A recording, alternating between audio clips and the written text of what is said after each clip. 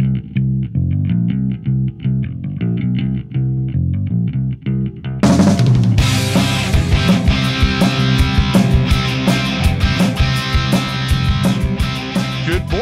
evening or good afternoon, depending on what side of the pond you're on, and welcome to an extra special edition of Across the Pitch. My name is Phil Kennedy, and I'm joined by my co-host Tony Robinson, and today we're very excited to welcome a man who's been a fixture on Accrington's back line this season, already making over 28 starts, over 2,500 minutes played, really just kind of anchoring that left side. Welcome to the show, Cameron Burgess. Thank you very much, guys. Good to be here. Yeah, it's a pleasure to have you on the show, Cameron. And when we say that you're a well-traveled person, we mean that in the sense of miles, not in the number of clubs. And that's something we wanted just to touch on, because this is in some way I can relate to the travel, because you were born in Scotland, and then I believe at the age of 6, then you moved to Australia. Yeah, 10 years old I moved to Australia, it was, yeah. Oh, okay, sorry, 10. Yeah, sorry, that's right. You were 10 and you come back around, 16 to 16, yeah, that's correct, yeah. So you had some formative years in Australia. How did that impact your life, your football career? Life, first and foremost, it was a big change, especially at that age, but one that I like. It went amazing, really, to be honest with you. The lifestyle out in Australia is unbelievable. Met some great friends that I speak to every single day. Obviously, I go back whenever I get a chance to and see them, and my family still live out there now. So yeah, it's good to get back when I get a chance. And obviously, it wasn't really my decision to move, but it was something that I would never regret. It's one of the best things that happened. Yeah, I think. I was 14 when I came to Canada from Accrington, and it's a decision that your parents make, and I'm glad they did, because I feel the same way, is that Canada's a great country, and I'm fortunate to have lived here so long. This is the thing that people, when they ask me, they'll say, well, where you're from? And I say, from England. So I tell them I'm British, and yet when I'm in England, I tell them I'm basically Canadian. So do you ever run into that sort of a situation? More so when they hear my accent, it just depends on where I am, sort of thing. But yeah, I just sort of turn around and say long story, and I leave it at that. Yeah, well, that's the thing, is because I emigrated 3 times and back and forth across the ocean 3 years in a row. So I just tell people that I was 16 when I came to Canada, and it's a lot easier to do that. Yeah.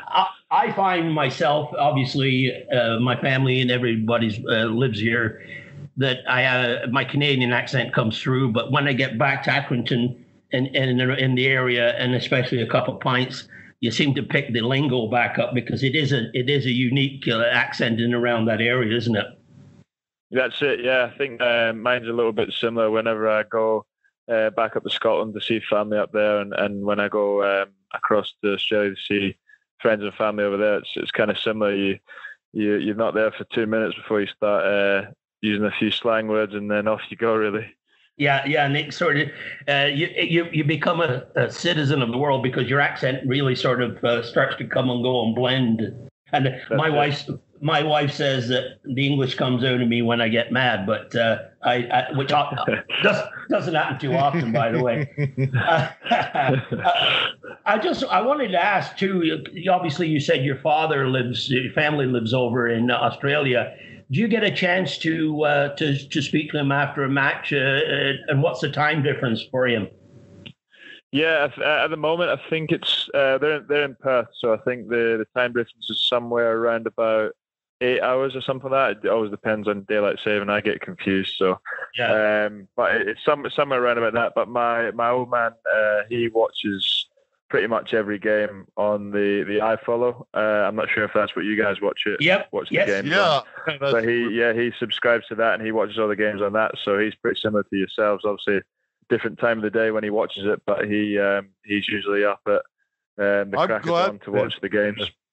I'm glad that you mentioned what a pain daylight savings is, because I'll tell you an interesting thing here. So I'm in Phoenix, Arizona, where we actually don't go on daylight savings. Now, Tony, I know that you're right now, you're 2 hours ahead of me, and you're going to change your clock this Sunday and go 3 hours ahead of me. And now, right now, the UK is 7 hours ahead of me. And then on, I believe it's March 30th, is going to go 8 hours ahead of me. And I got to keep track of all of these things. Yeah. They don't do this the same in Australia. They don't do like daylight saving out there. I think they tried it for maybe a year or two, but they just worked out that it wasn't much difference, because obviously you'll probably have the same in Arizona. The difference between winter and summer with the times the sun comes up and goes down doesn't really change too much, so it wasn't really worth doing. Whereas obviously in Canada and obviously over here in the UK, it's a little bit different. It makes the world of difference having that extra hour of sunlight. Oh yeah. Yeah. And when we're talking about iFollow too, and you said your dad watches after a match, is he your best supporter or your best or your worst critic? Oh, definitely worst critic. Definitely worst critic. He always has been that way, but it's tough love, and it's always been like that way. And I probably wouldn't be where I'm at just now if it wasn't for that. He obviously had experience playing professional football as well, and in the same position as me. So I'd say definitely worst critic. And there's always a text message as soon as I've come off the pitch after the manager finishes talking. I'll usually check my phone, and there'll be a message from Dad straight away. So, but yeah, it's good to see, and obviously, like I said, I probably wouldn't be where I'm at if it wasn't for that. So I'm grateful for it. Well, and we should mention that your dad obviously was a professional footballer, played lots of games and league matches up in Scotland, and your grandfather had 4 international games with Scotland, and belated condolences on your grandfather passing last November. But that must have been tough on you, and as a player, you've got to mentally get on with your match, and you've got to sort of play through that kind of situation, haven't you, Cameron? Yeah, of course. Yeah. Like I said, I go back to my dad being sometimes my harshest critic. My grandpa was probably the other side of that. He was the flip side of that. He was always the positive one. Obviously, not just about football, this general things in life. But no, he was number one supporter, that's for sure. And it was always good to hear what he had to say about games as well. He didn't have the technology sort of capabilities that my old man had, so he didn't get a chance to watch many of the games. But when he was a little bit fitter a few years before that, he managed to get down to England to watch me play a few times, which I'm grateful for. Yeah, that's great. And this leads in, we have a question from our other co-host that basically the Accrington Stanley historian, and he mentioned about your grandfather, Darren's Corner, right? Yeah, Darren's Corner. Yeah. No, we already have Peter's Corner, so we need to think of something else. It's for Darren. It should be like Darren's yellow card or something like that. We've got more corners in a boxing ring, so we're gonna have to come up with some new names, Phil. But then again, we're a very thin staff, and so we'll have to go to our R&D department. But Darren said, with your grandfather being played for Scotland, and your dad is in Australia. Is it an ambition at all for you to play for Scotland, or are you committed with your international career to Australia? Well, I've played for both sort of underage groups. Started off with Scotland at under 19s, I believe it was, and then went to Australia for under 20s and under 23s. So I mean, like I have sort of an affinity to both countries, so I would never close the door on either of them. It would be an absolute honour to play for either one of those. I'm in the sort of I suppose you could say, lucky position that you can choose more than one country. But obviously, if I was lucky enough to have them both come calling at the same time, it'd be a tough decision, that's for sure. Yeah, I can understand that. This is another question from Darren. We might as well get it in because it's regarding your time in Australia. Derek's a big cricket fan too, and he asked, during your time in Australia, did you get a chance to play cricket and Australian rules football? I think, strangely enough, those two are probably at the bottom of my list for all the sports I managed to play in Australia. Obviously, I've cricket's obviously a massive sport, but it's never something I really took to be honest with you. A lot of the boys in the team are better placed to talk about cricket than I am. So, I mean, I like to keep an eye on the Ashes now and again because it's a good bit of banter with the boys at the club. But in terms of Aussie rules, it's a crazy old sport, much like you guys have in your NFL over there. A lot of big hits and hard guys playing that sport. But I've been to see a few games. But I'd say, aside from obviously playing football, I grew up playing tennis and basketball. Really over there, were my more chosen two as substitutes, I suppose. And the sport that so one of the founders of this show, Aaron Ayres, he's actually Australian, and we have quite a few Australian listeners that due to him being on the show. And what I've kind of found is that actually it seems that rugby is preferred over Australian rules football in Australia.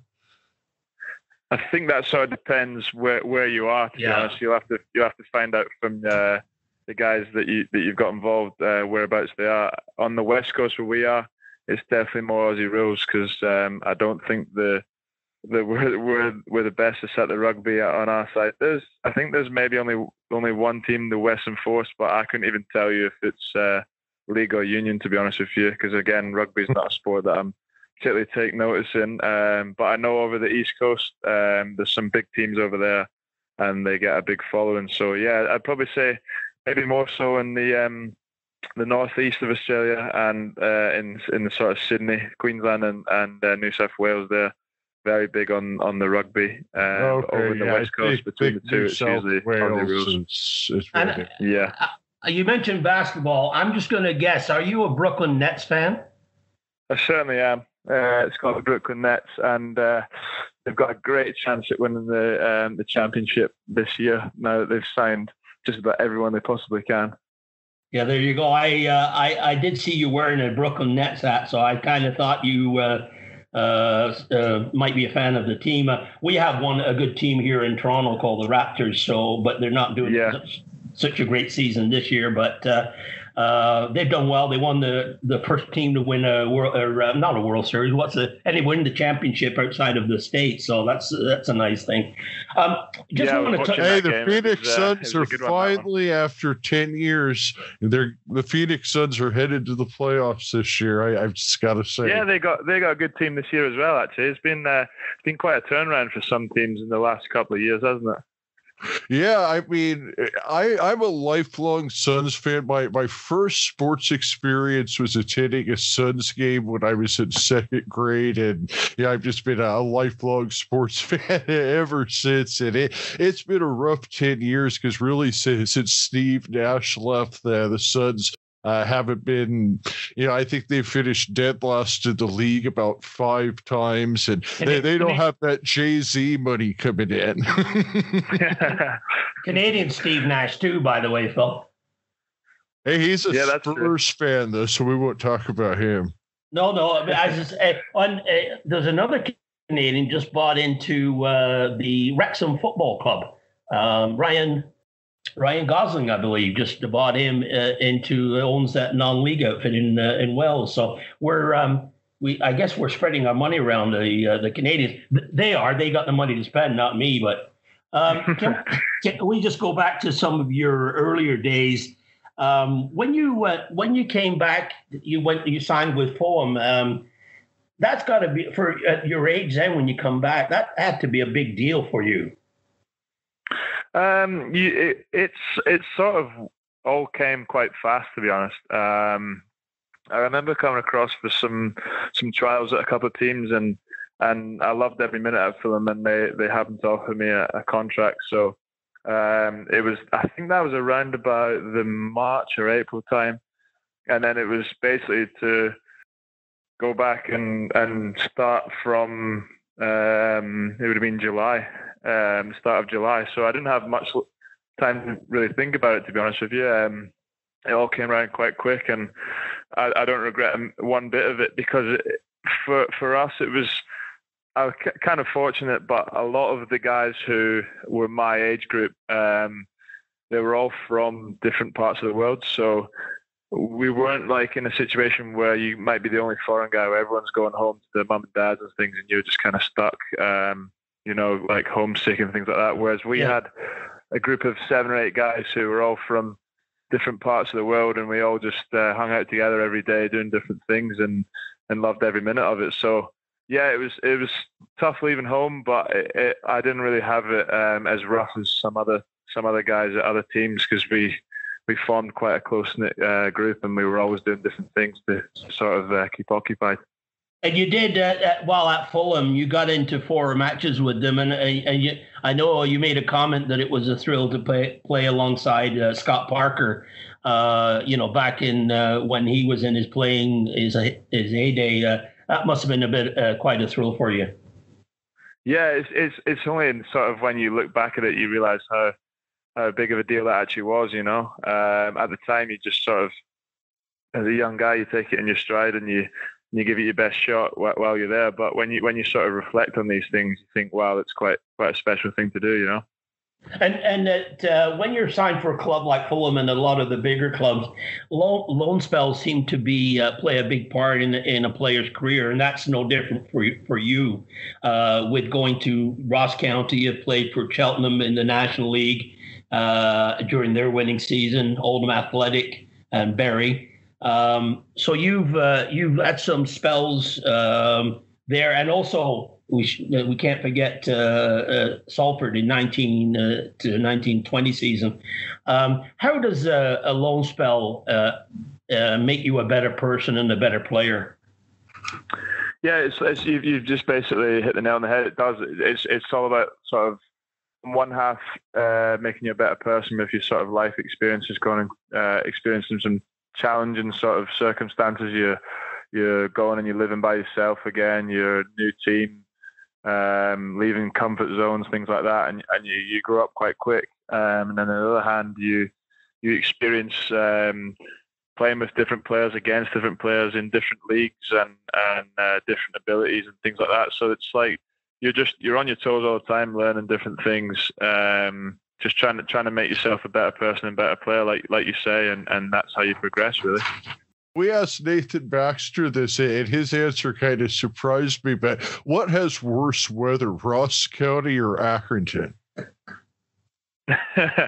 I'm gonna say, believe it or not, Accrington. I think I don't know if he said the same thing, but I'm convinced Accrington is the coolest place on earth. Honestly, I grew up in Aberdeen. I've played in Ross County. It's I don't know what it is, but it didn't really seem to rain as much up there, and it gets cold, but I don't know what it is. But when you drive into Accrington, the temperature drops at least 5 degrees Celsius.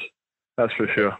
It gets into your body. It's so cold. I mean, I could be outside and minus 20 degrees in Canada, and I'll tell you, I'd rather take that than some of those damp Tuesday nights at the Wham Stadium, because man, Phil, you got to. It is when they say that, it's kind of crazy, but it is damn cold. I believe that, because I mean, here in Phoenix, Arizona, it'll be 110 degrees Fahrenheit at 7 p.m. and we'll be out in the stands drinking beer. And when I was back in Pittsburgh and it was like 90 degrees with 90% humidity, I'd take the 110 degrees Fahrenheit here over that anytime.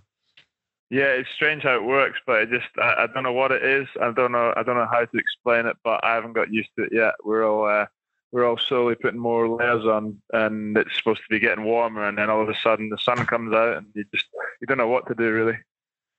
Well, we were just talking about when your career in Salford, and then right at the beginning of August, I believe, and Phil will probably correct me if I'm wrong, but you were the first signing in the summer transfer window by John Coleman.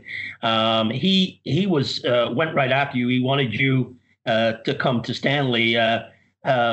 How does that? I actually remember that John said that you were the first player on the list. I think Andy had told him, you could sign one guy on the first day, and you were that name on his list.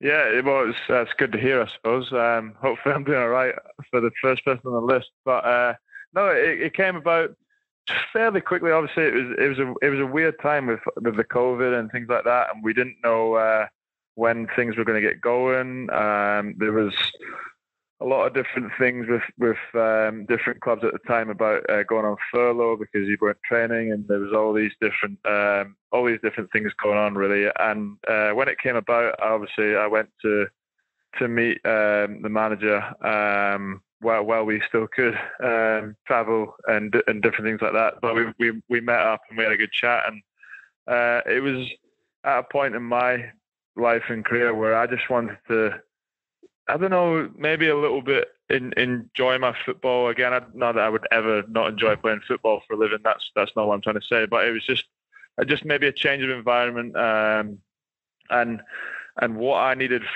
for myself personally. It just fit like a glove, really. And it was a great chance for me to go and kick on, and that's how it came about. Really, it didn't really take too long to sort out. It was just more the world we were living in at the time with the COVID and stuff like that, and how things were going to get done that way. But in terms of making the decision to come here, it was as soon as I met the manager, it was a no-brainer, really.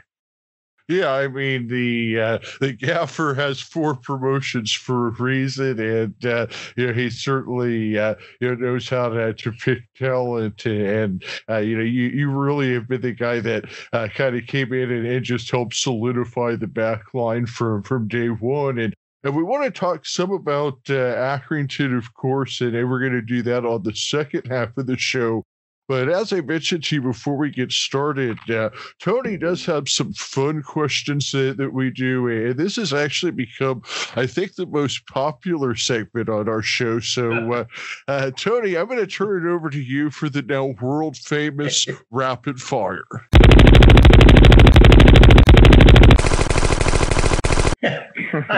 You really do build it up, Phil, and it's always a letdown when I come out with the questions. We're going to have to tone down your introduction. Okay, some of these are sort of to see how well you've settled into the Lancashire area. First of all, we're going to go with our tested question: much of your garden peas? Mushy peas. Red or brown sauce on your bacon sandwich? Oh, always brown sauce. If you were to have a full English, would you have black pudding with it? Of course. And I take it you like haggis as well, right? I'd rather black pudding, to be honest with you. Oh, okay. Well, I agree. I tried haggis, but I do like black pudding myself. Do you have a favorite band? A favorite band? Yeah. Oh, tough one. I'll go with the Killers. Oh, yeah. My favorite band. Yeah. Hey, well, I've heard of that band, so that we're on a roll here. The last three guys have been. What's your favorite Killers song? Oh, so tough, everyone. Maybe Mr. Brightside, maybe. Mr. Brightside, it's a classic. It's their first song. It's actually, do you know that it's got the record for the most consecutive weeks in the British top 200? Like, it's still in the top 200.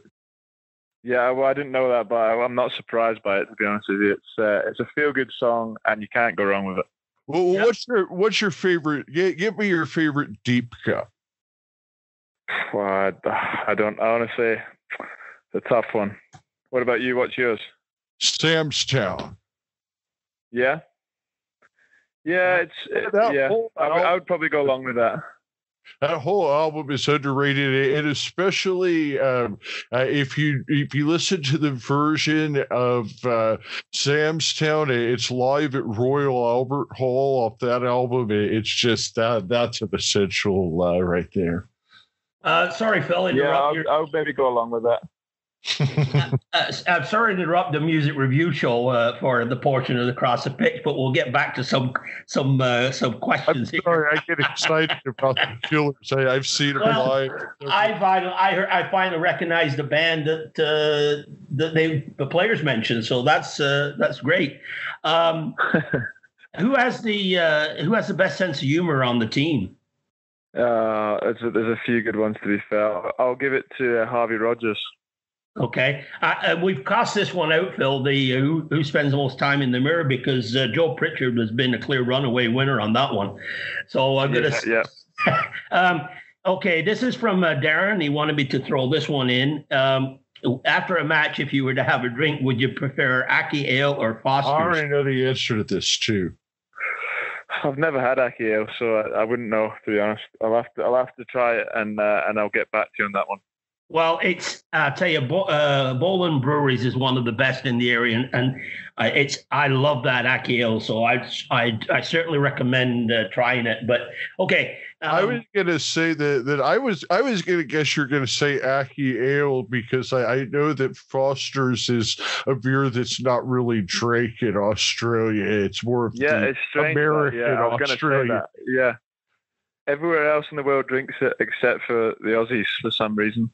Well, it's like Corona, because so here in Phoenix, we're only a few hundred miles from Mexico, and everybody thinks Corona is a Mexican beer. But if you drive across the border, everybody's drinking like Sol, Dos Equis. Nobody drinks Corona in Mexico. So it's strange. Whereas everywhere you go in Asia, it's always the local beers everyone drinks. So it's a strange one, that.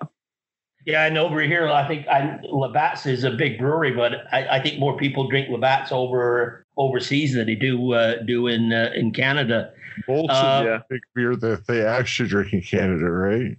Oh, you know what? Is the American beers, Coors Light and Bud Light are sort of the big ones over here, really, to be honest with you. What about this one, Vegemite or Marmite? Neither. Yeah, I'm going to say neither. Absolutely neither. Yeah. Yeah, you can. That's never going to be asked again in my rapid fire, Bill. That was Ross's question last time, so let's throw that in. Speaking of food, what's your favorite takeaway? Oh, it's a tough one. I'll maybe go just a standard pizza, to be honest. Yeah. I can chop and change. I like most things, to be honest, but I'd maybe go a standard pizza or something like that. Maybe either that or something like I don't know if you guys have over here we have Wagamama's. It's like an Asian fusion type food. Maybe something like that. Maybe some sushi or something would be good. Okay, well you've got a variety there, so you're not obviously never stuck for a choice. Yeah, that's it. This is a question sort of we throw at just to see who their heroes are, living or dead. Can you name two people that you would be really want to sit down and have dinner with? I'll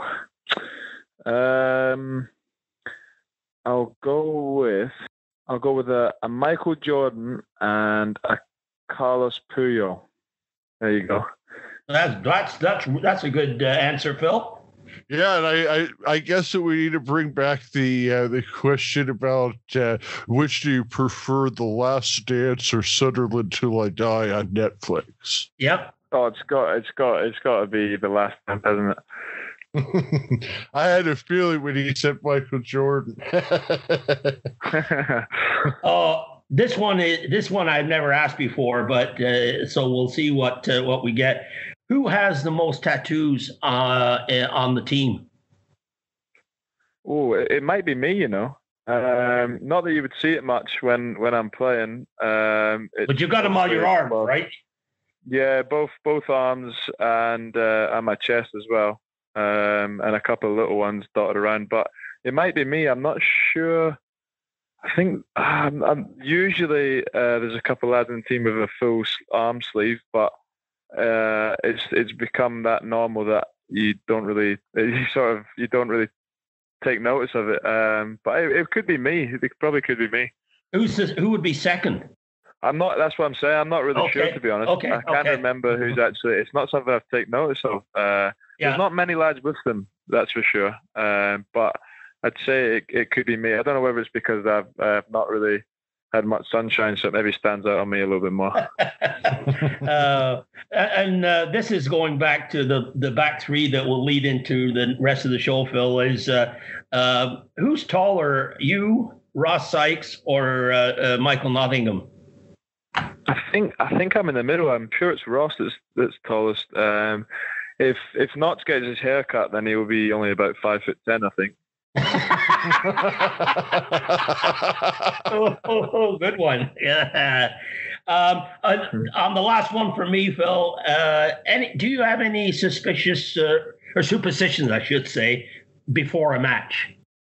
Not particularly. I'd like to be in a good little routine in terms of making sure I've eaten the right stuff.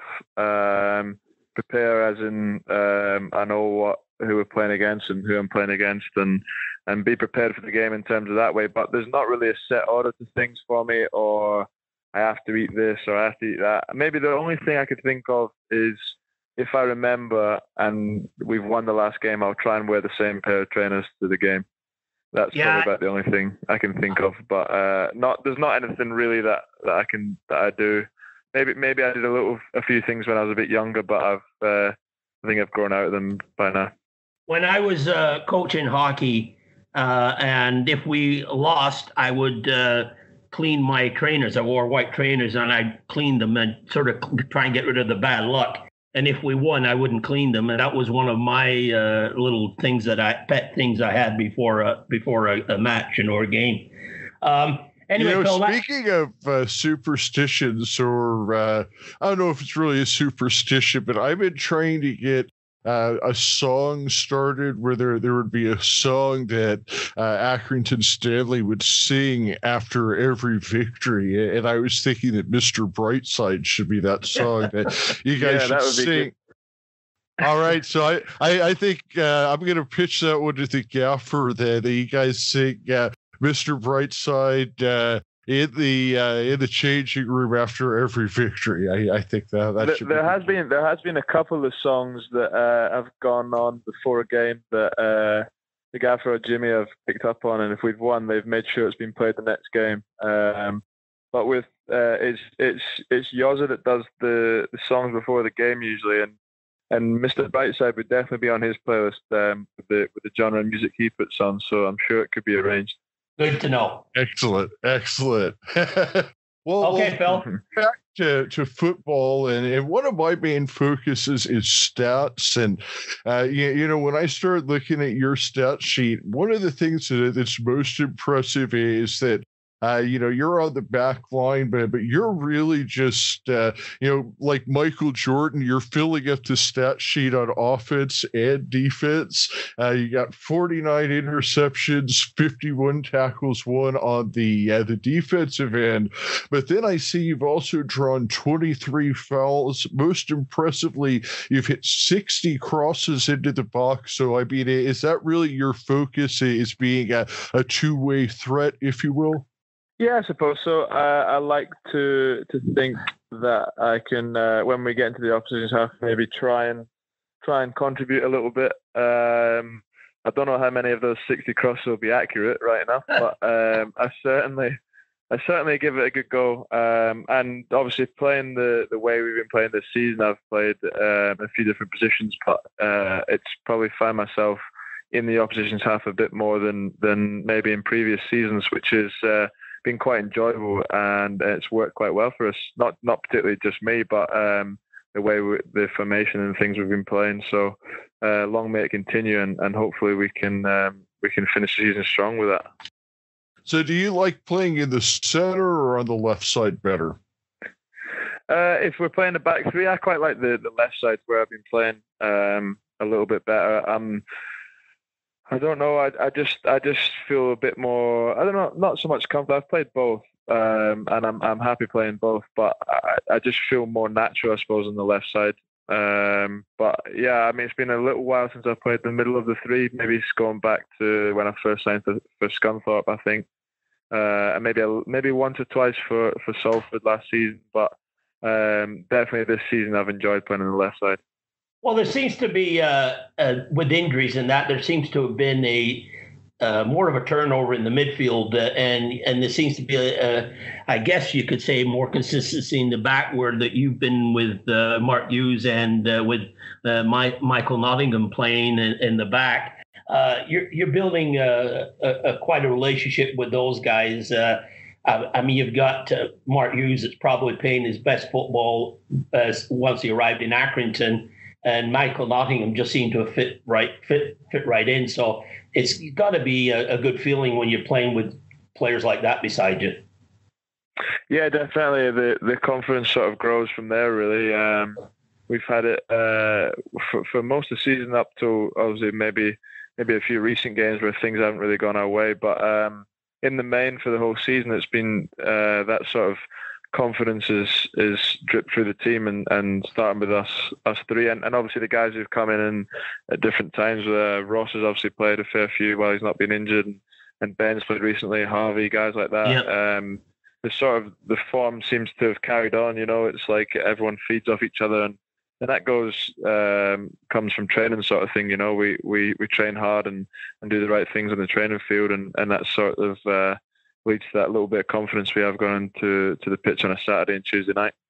Well, we should give credit to, as you mentioned, Barkley and Rogers, because the times they've come in, they've really done their job and raised their game too. And I guess that's got to have some credit to the players that are playing alongside with, like yourself and the other two gentlemen I mentioned, because I think Mark Hughes is probably the one you may peg to be a future manager, and he seems to be able to have that on the pitch too, that sort of ability to direct, I guess.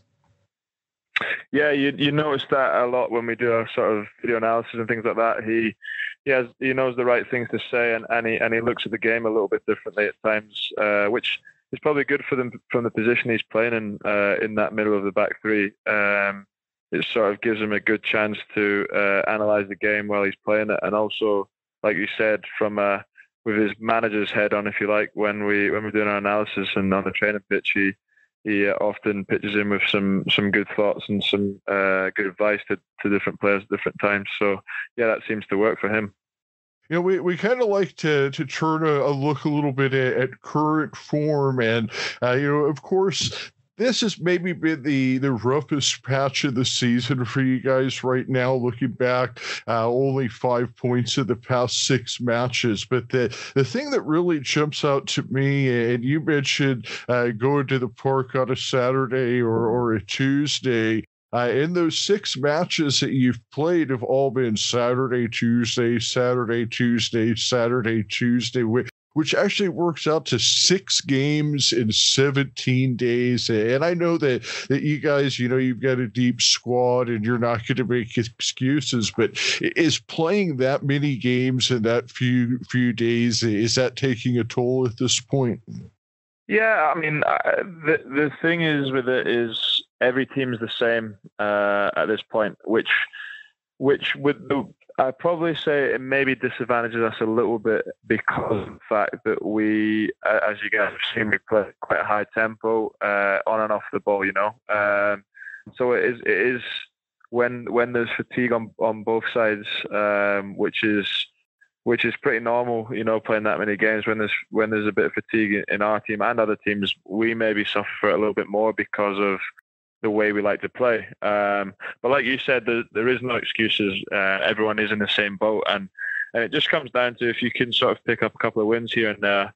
I'm sure everyone listening will know exactly what it's like when you're winning games and that feel good factor is there. You don't feel tired, so yeah. We just need to find a way to to get those points on the board, because we've not particularly played too bad in a lot of those games, especially when we look back at it as a team. There's a lot of good points. We just need to, I suppose, maybe not so much tired bodies, but maybe tired minds at time. If we can sort of shore up a little bit of the mistakes, maybe, or just find a way to win in a couple of games, that will turn around and no one will be feeling tired at all. So we can't make excuses, but you are right. It's an unusual season. It is an unusual season, and we just have to deal with that the best we can, and hopefully we can turn things around. I think sometimes when you are mentally tired, sometimes that leads to the wrong decision being made, and that's something I guess that you work on in training, because making the decision that's quick and making the right decision. How do you after the Tuesday night match? How do you bounce back yourself? Do you go over the match, or do you just a clean slate and then get ready for the next opponent, or is it a combination? A little bit of both. I think we looked at it as a team. We looked at the game. We watched it back. We touched on some things that have to be said. And the good thing about the manager and obviously all the rest of the coaching staff is it's a free room to speak up. So like I said before about Yoza being someone who has an opinion to share that other people might pick up on and use it to learn from things. I like to pitch in with some things as well now and again. So it's a good opportunity for us to maybe sometimes get things off our chest that we might be thinking ourselves. Listen to what the coaching staff have to say. Watch it back, and maybe a chance to hear what people are thinking in certain situations and why they made certain decisions and how we can fix things. So it is a good sort of learning environment on that sort of point, and you use that to go into the next game and focus on the next game. So like as I said, you can't control what's already happened, but you can use it as a tool to sort of control the next thing that's going to happen, and that is the next game. If you look at the table, there's really a dogfight. It could be the 5th and 6th positions in the playoffs. But if you look from Portsmouth down, I think there's 4 points separating 7 teams, and it's as a team, you feel that the playoffs is a achievable goal for this squad. Yeah, look, it was achievable before we kicked the ball this season. It was achievable 10, 20 games in, and it's still achievable now. Like you said, the games are coming thick and fast, and some teams are going through some good spells, and some teams are not going through some good spells, and we just have to make sure that we can be one of the teams that can finish. So yeah, it's definitely achievable. It's more than achievable. It's something that we talk about a lot, and probably at this point expect of ourselves to try and get there. Obviously, we know that it's a big challenge, and before coming here myself, I'm sure a lot of Accrington fans would have taken the position we're in right now if you were to look at it across the board. At this point of the season, it's an incredible achievement to be where we are. But on the other side of that is we know how good we are as a team. As a group of lads, and I'm sure the fans and you guys you've all seen it, how good we can be. So it's just about getting back to that and just seeing where it takes us. Really, it's a goal at the end of the day, and all we can do is give it our best and see if we can reach it. Like you said, I think that as supporters, we've really seen what this team can be in a sense that it doesn't matter who you're playing against. It's something that Tony has actually mentioned a lot, is that you guys, you really seem to bring out your best stuff against the top teams, and kind of looking at the schedule at the next 6 matches now. Now, first off, they come up as quickly as the the last 6, I mean, you guys are just getting no breaks in the schedule. But realistically, from a supporter standpoint, what I see here is I see 3 matches that I feel like are ones that I would expect you guys to get 3 points out of, and 3 matches that are going to be real tough and are going to be teams that are battling for playoff position against you. When you look at the schedule, do you look at it that way, or do you just kind of look at every game the same, or do you look at like MK Dons, we need to get points out of this game because they're a team that's well below us to the table type of thing? Me personally, I can be a bit emotional like that, and get. I wouldn't say it affects me or anything like that, but I can, like in previous times when the wins are rolling in, you're looking ahead, who have we got coming up, all these sorts of things. But when it's been a little bit tough, I like to simplify it a little bit and get away from like as far as I'm concerned, you can't control what's happening in 2 games time. All you can do is control what's going to happen in your own part in the next game, the very next game. So recently I've just tried to not even really look at the fixtures, to be honest with you, and just make sure I know who the next game is once the last game's finished, and who the threats are to me particularly, and how I can sort of affect the game. Really, that's all I can sort of control at this point in time. So I don't see it at this point in time of the season when it's coming to crunch time. Why look any further? I'll leave that up to the other guys. Well, I think one of the things that when the season starts is that the so-called experts, the pundits, always seem to pick Accrington in for a relegation battle, and I don't know if they really give the respect that Stanley deserves, not only from a player point of view, but from the management and coaching staff. I think Stanley fans, once they see the team play, there's something about this team. They have a chance to do something special, and that's what and from our point of view, watching it from afar, we feel that way. And I know a lot of local fans feel that this is a team that can achieve something. Every team goes through some down spell, and you're knocking on the door, and everybody would want that at this point in the season. And as we like to talk when we talk to our players, is we want to wish you personal continued success, but also for the team. And for me, it's been a pleasure chatting with somebody else that's traveled around the world to as a child with your parents, and it's been a lot of fun, and you've been a great guest, and I want to thank you for your time today. No problem. Thanks a lot, guys. I really enjoyed it. And keep up the good work. It's I know all the lads, obviously I spoke to them before coming on, and they enjoyed sort of speaking to you guys and how good it's been, and just continue to support the boys, and let's see where it takes us this season. Well, we really appreciate it, and we're so glad to hear that everyone's enjoying coming on the show, and it's just been brilliant having you on today. And as Tony's catchphrase is, continued success, and that's what we're all about. Is we not only are supportive of Accrington Stanley, but of everybody that comes on the show. We're going to follow you throughout your career. Hopefully, it's with Stanley for a long time. But as you move on, we'll continue to follow your career and wish you success throughout.